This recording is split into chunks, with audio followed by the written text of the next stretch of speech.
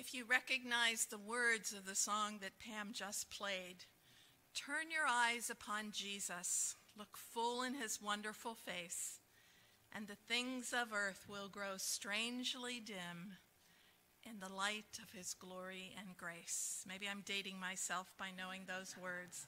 But what wonderful words to begin our worship as we gather at Sonnenberg Mennonite Church this morning. And I extend God's love to you in this week when tomorrow we will celebrate love. And thanks for the lovely flower arrangement this morning. I'm Mel Hathaway, and I'm delighted to welcome you to this time of worship this morning. As we think about the day of love tomorrow, know that God loves you. You are a most loved part of God's creation, and for that we are grateful. Mel's text this morning from the Gospel of Luke will focus on the message of John the Baptist as he called his listeners to prepare for the coming ministry of Jesus. Sometimes it feels like we spend most of our lives preparing for the next thing on our to-do list. We prepare for the day by getting out of bed and getting dressed and eating breakfast and brushing our teeth. Kudos to Miriam on that one. We prepare for school by doing our homework and studying for an upcoming test. We prepare for our chosen career path by getting the necessary education and training. We prepare for a day of work by showing up on time and having the tools to do our job. We prepare supper by having groceries on hand and heading to the kitchen. We prepare for guests by straightening up the house and planning what we'll eat. Our quizzers have prepared for their quiz meet this afternoon by studying their material. Athletes prepare for a game by practicing and listening to what the coach says. At least the coach hopes that they listen to what they say. A number of football players have prepared rigorously for the biggest game of their lives this evening. Olympic athletes prepare for years to compete in an event that may last only a few minutes. We prepare for vacations by saving money, deciding what we'd like to see or do, making reservations and packing our bags. We prepare for big events like graduations and weddings. When Mel does premarital counseling with couples, he's always hopeful that they are as interested in preparing for a marriage that will last a lifetime as they are in preparing for a lovely wedding that will last a few hours. We prepare for retirement by working with a financial advisor and trying to save some money. We prepare for our death by writing a will and planning a funeral. How then do we hear the words of John the Baptist this morning when he tells us to prepare the way of the Lord? How do we even do that? Is that on your to-do list for today? How will you know if your preparations have been adequate? How do we prepare for the already, but the not yet? Please join me in prayer. Loving God, you call us into your presence to worship you, to hear your word, and to prepare us for life in this world and the next. Prepare our hearts to hear your voice and to respond with words and actions that demonstrate our willingness to follow you in all of life. In the name of your Son, Jesus, our Savior. Amen. Coralie, Joanna, and Pam, come and lead us in our singing.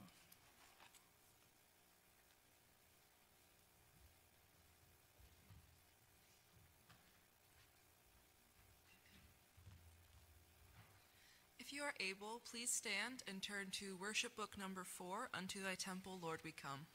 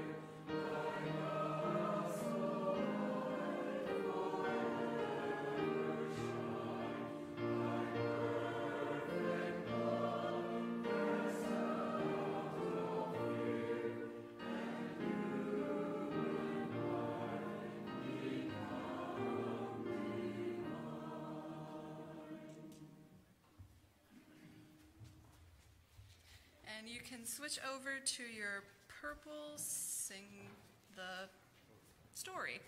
Number 1, praise the one who breaks the darkness.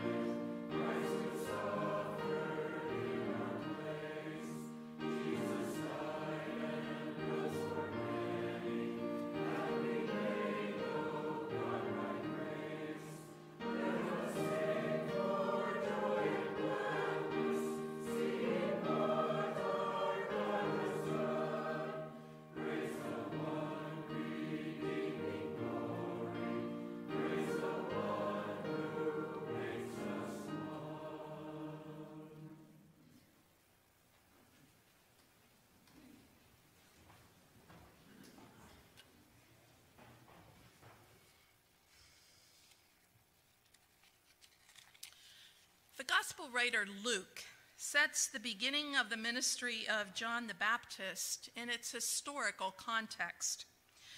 Luke first introduces us to John when he leaped in his mother Elizabeth's womb as she greeted Mary, the mother of Jesus, who went to visit Elizabeth when she knew that she would have a child. And this is the one whose coming John would spend his very short adult life proclaiming. Then the gospel writers are silent about John until all 4 of them record the event in today's scripture text. Our text is from Luke chapter 3, verses 1 to 6. In the 15th year of the reign of Emperor Tiberius, when Pontius Pilate was governor of Judea, and Herod was ruler of Galilee, and his brother Philip, ruler of the region of Iturea and Trachonitis, and Lysanias, ruler of Abilene, during the high priest of Annas and Caiaphas, the word of God came to John, son of Zechariah, in the wilderness. He went into all the region around the Jordan, proclaiming a baptism of repentance for the forgiveness of sins, as it is written in the book of the words of the prophet Isaiah. Prepare the way of the Lord. Make his paths straight. Prepare. Every valley shall be filled, and every mountain and hill shall be made low, and the crooked shall be made straight, and the rough ways made smooth. Prepare, and all flesh shall see the salvation of God. Prepare.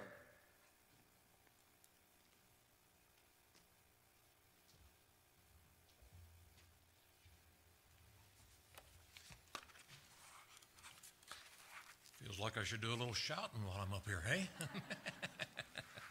Thank you, Pam and Corley and Joanna and Dottie, for leading our worship this morning. Thanks to all of you who are here in person or joining us on live stream today or by recording later on. You are welcome. As Dottie mentioned, if you're ever prepared to go on an extended trip, you already know something about what it means to prepare the way.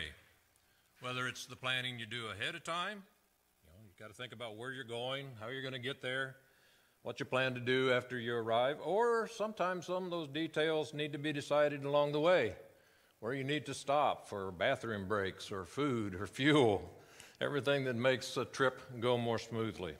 Kind of all fits under that heading of preparing the way.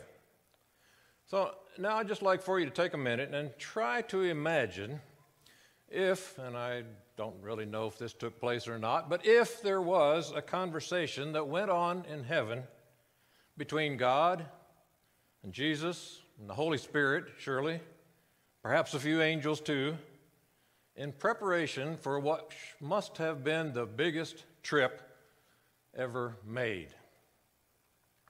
I'm talking about when Jesus came from that heavenly realm down to live with us here on earth. Dottie noted that the descriptive words about John the Baptist recorded in our text are quoted from the prophet Isaiah chapter 40. Bible scholars seem to agree that Isaiah's reference there was to royal travel in that day. It would have been about kings or nobility when they went to visit a neighboring nation or a kingdom on friendly terms, or sometimes if it was going to be a dangerous trip. And there might be some trouble along the way. They would often send servants ahead, people who could announce the coming dignity. Here comes so-and-so. You need to get ready for this person to show up. Or they might need to deal with the persons along the way who might cause trouble, preparing the way, trying to make sure that everything is safe. In some cases, and I like the clip art that Chip chose for the front of the bulletin this morning, if you noticed. Sometimes it even involved making the road smoother, getting rid of the big rocks, filling in the low places, doing all those things that would make it easier for an entourage to come along on that road. Now, when Jesus came, you might take note that he didn't move around the country with royal chariots or any of those kinds of trappings. So I'm thinking in those terms, the preparation for his coming would have been primarily one of announcement. Clear the way. Make way for a grand procession. Someone important is coming. But the message that John the Baptist preached was more than just, he's coming. It's more like, clean the house, get rid of the cobwebs, change the sheets, the Messiah is coming, and he's going to come and live with you. Little difference, isn't there? And next Sunday, Lord willing, we're going to be looking at some of the more specific ways that John instructed people to go about that kind of preparation. But for today, I just want to focus our attention on a couple of questions. And one Dottie mentioned already. Why was it even necessary to the overall plan for Jesus to come to this earth to have someone like John the Baptist preparing the way? Why was that a part of God's plan for this to happen? And then, following that, I think we can also look at the possibility of whether there's a need for someone like John in our world today. Someone to preach a gospel of repentance and preparation for the Messiah, the Christ, to come. Is that a part of our calling as individuals, as believers, and even perhaps as a church? So let's begin with that first question. Why was John the Baptist even necessary? You ever stop to think about that? I mean, it's God's plan. It's Jesus that's doing it. Why did John the Baptist need to come ahead of time? And maybe I'm reading a bit too much into it, but if you notice in Luke's gospel account, he spends almost as much time telling us about the details of John's birth as he does about the birth of Jesus. Take notice of that sometime when you're reading through there. And it's actually the way that Luke begins his whole report to his friend Theophilus about Jesus coming. He begins with John the Baptist. With the story of Zechariah, the priest, and his wife Elizabeth, we usually look at those scriptures sometime around Christmas or in Advent. Angel messengers, the guy not being able to talk for 9 months. And then there's the affirmation Dottie mentioned of God's plan for Mary when she is pregnant with Jesus and she goes to visit John and Elizabeth. And Elizabeth says that her baby leaped within her at the sound of Mary's voice. And then there's a whole lengthy song of praise that Zechariah shares with the people after John is born. And if you look at that, at least the last part of that specifically, he talks about this vision of John being the one who is there to prepare the way of the Lord. You can find all that back in chapter 1 of Luke, ending with a verse that tells us that John grew and became strong in spirit. I think we heard that a little bit. And he lived in the wilderness until he began his public ministry. Now, we don't know exactly when that happened, but apparently John began his ministry at least a little while before Jesus came along and began his public ministry. All 4 Gospels include some mention of John's ministry and proclamation. Nearly all of them refer to that same quote from Isaiah about preparing the way and how John the Baptist would be the fulfillment of that prophecy. So I think it's pretty easy for us to assume that there was a plan for John the Baptist. It was intentional. It didn't just happen. It was a plan that went hand in hand with all of the preparations being made for Jesus to come into our world. Now, that's really kind of remarkable when you stop to think about it. When you think about all of the human involvement in Almighty God bringing about the plan of salvation for our world. I mean, it's God's plan, right? And Jesus is the principal character in carrying out that plan. And certainly the Holy Spirit would be present in many ways.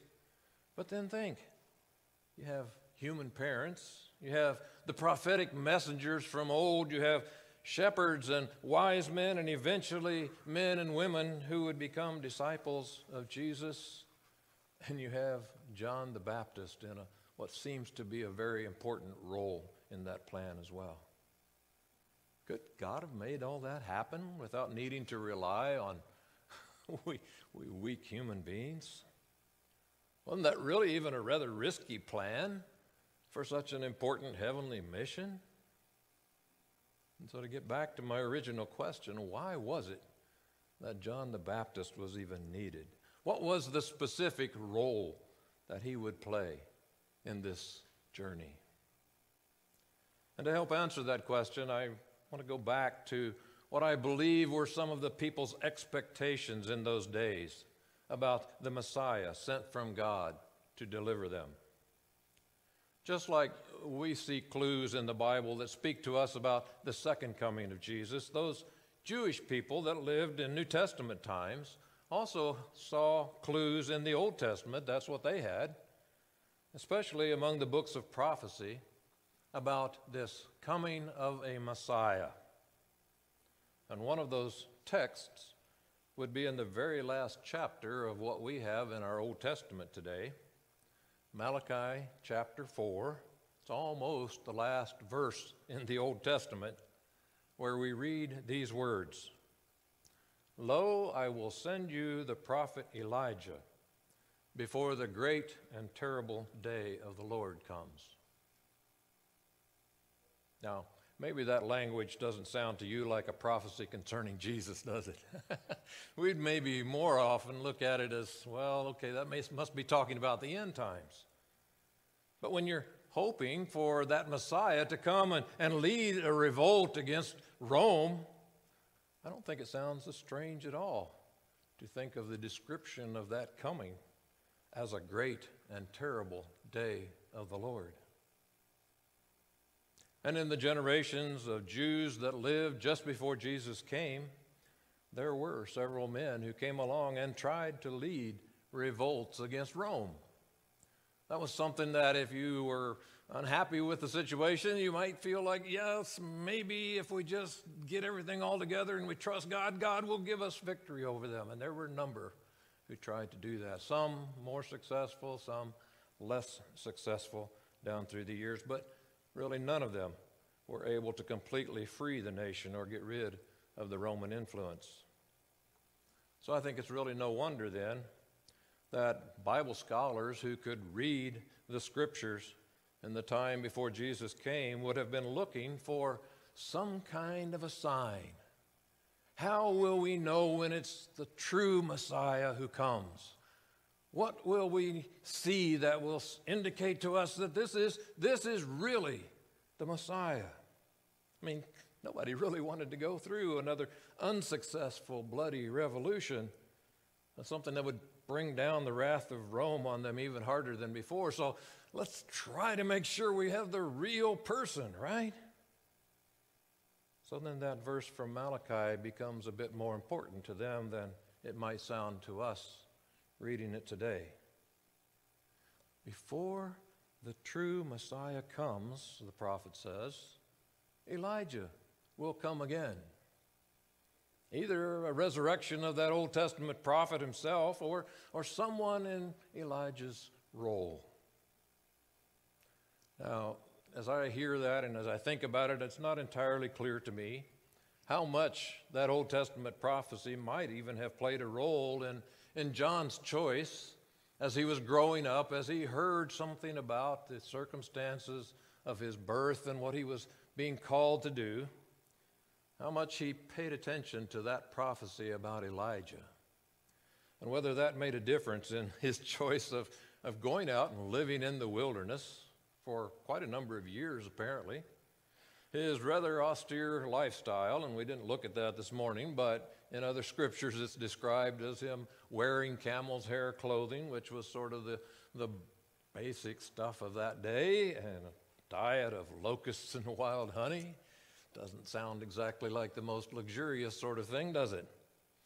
But it sure made people think about Elijah, who apparently lived and perhaps even dressed in a similar lifestyle and clothing, and most likely even ate the same diet at times. And Luke carefully frames the timing of this coming about of John's ministry, the political situation that we read about in our text verses. And then he says, and when this was taking place, the word of God came to John, son of Zechariah.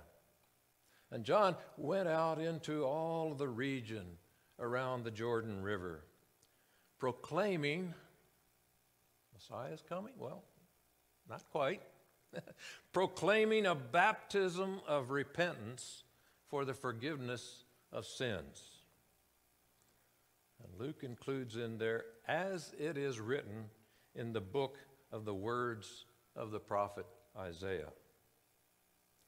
Now, if you looked real carefully at those words that we have recorded from the book of Isaiah, the prophecy that was read for us, did you hear anything about repentance in there?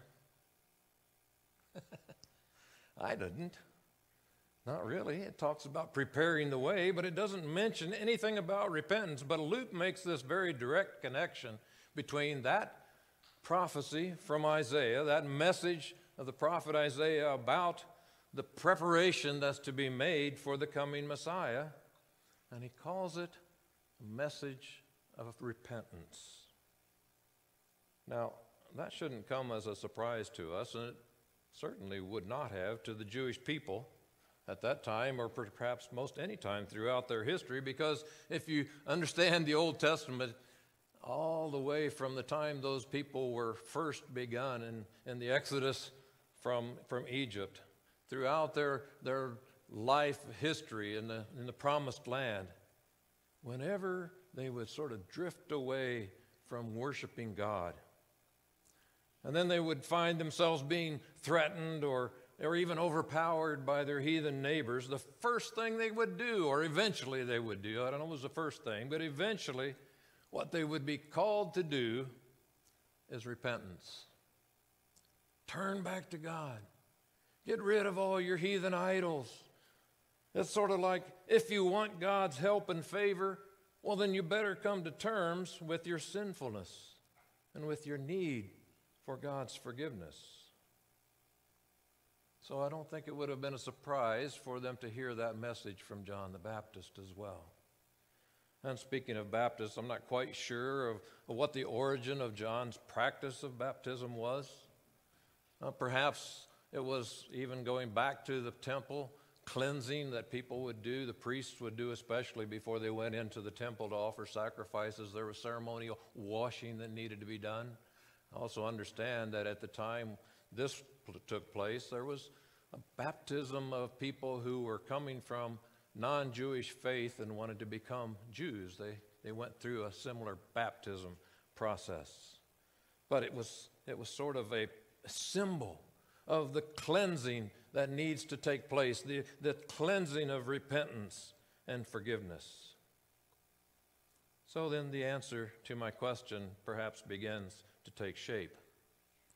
John's ministry was needed, in a sense, to fulfill prophecy, to set the stage for this true Messiah to appear. But then it was also to prepare the hearts and the minds of the people who were seeking for God to come and deliver them from oppression and persecution. If you want the Messiah to come, then there's a part that you need to play. There's something that you need to do to prepare for that coming. And again, next Sunday we'll look at some of the suggestions that John gives when people ask him, well, what does that repentance look like? What am I really supposed to do in order to prepare? We'll look at those verses next Sunday. And it was much more than just saying the words, well, I'm sorry. I'm sorry for the wrong that I've done. No, repentance must lead to change. Must be positive action taken in terms of receiving that repentance, or it really isn't repentance to begin with.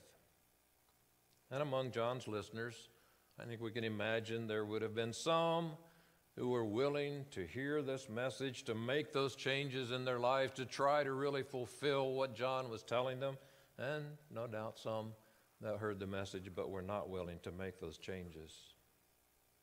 And then that brings me to my second question. Now, we're not really looking for a Messiah to come in quite the same way as those people who were living back in Jesus' time, right? I mean, we're not living under Roman oppression. They were.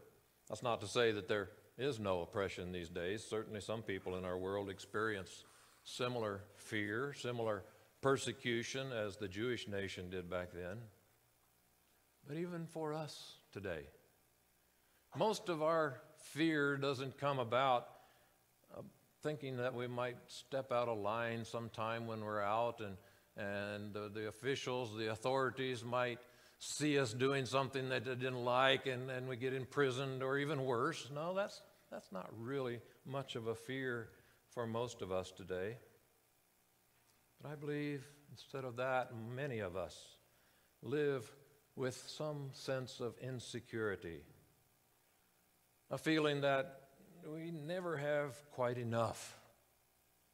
We never have enough wealth to carry us through our retirement years. We never have enough control over our lives. It just feels like everything's out of control. We never have enough to live up to the expectations we have for ourselves or the expectations that we feel from the people around us. Never quite satisfied with what we have. Or the flip side of that, we're so arrogant and so proud that we feel like we do have enough. We have it all. We don't need any help from anybody. We're self-sufficient. We can do everything for ourselves. Any of the problems that we encounter, well, that's somebody else that's causing those problems. Either one of those kind of situations, I believe, is really similar in many ways to the oppression of the Jewish people in Jesus' time. Yeah, it's much more subtle than having soldiers marching through our streets and watching what we're going to do. But the truth is, we may often find ourselves in situations where we feel like the world is going to hell in a handbasket, And we long for someone, anyone, to step in and straighten things out for us. And way too often, I'm afraid, we pin our hopes on human leaders. But eventually, and hopefully, before we get to the end of our rope, perhaps we, like those Jewish people, our heart and our mind will turn towards God as the only real source of help, the only real possibility for rescue or deliverance from these fears that oppress us. And as I think about that, I think, in essence, what we're really doing is asking God to make that journey from heaven to earth once again. Now, we may or we may not put it in those words, but our heart is crying out, God, come and save us. Is that where you are this morning? Do you know someone who may be in that position today? Again, that leads me to the second question that I asked in the beginning. Do we need?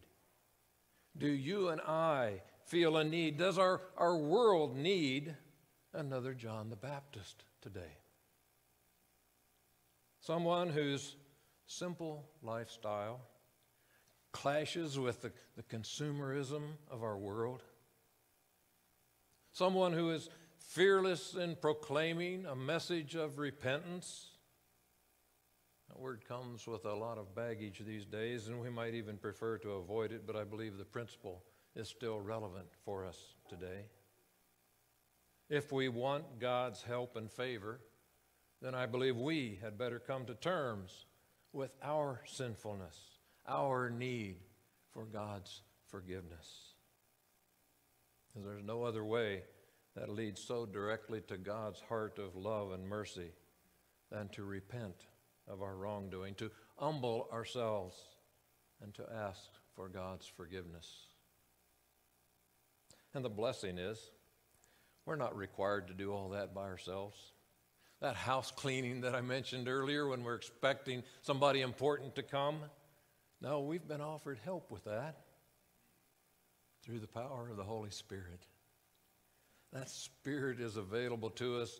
That Spirit is ready and willing and able to help prepare us for God's wonderful plan of salvation and transformation. Yeah, I believe we do need a John the Baptist in our world today. Someone to simply call our attention away from all the confusion and the noise around us. Someone to help us see that the changes that we're looking for in our world need to start with a change in me. Someone who's not seeking to be the star in the limelight, but someone who is pointing us to the sun. And I truly believe that God, in God's infinite wisdom, is still calling out people, men, women, young, old, to prepare the way. And you may know someone who has been that person for you. Or here's the real kicker. God may be asking you to be that person for someone else. God may be asking us as a church to be that messenger, to be that person who prepares the world for Jesus to come again into our presence, into our midst, to be there for us. Go out there in the wilderness. God may be saying to us, whatever that wilderness might look like today, go out there in that wilderness. Go out there and speak up. Prepare the way of the Lord. Make his path straight. And I hope you noticed the very last part of that prophecy as well, our text for this morning. Verse 6. And then all flesh, that is, all people shall see the salvation of God. Amen. May it be so.